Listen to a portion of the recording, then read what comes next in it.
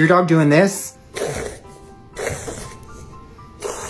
This is called reverse sneeze, in veterinary terms, paroxysmal respiration. There's some type of irritant in the respiratory tract that is causing your dog to suck in or draw in air in through his nose. It looks distressing, but for most dogs, it's not a serious cause of concern. Causes include allergies, foreign bodies, nasal mites, even tooth root abscesses. If this happens to your dog occasionally, you don't need to worry, but if the incidence is increasing, see your veterinarian. And if you like pet health tips like these, get my free book. Link is in my bio.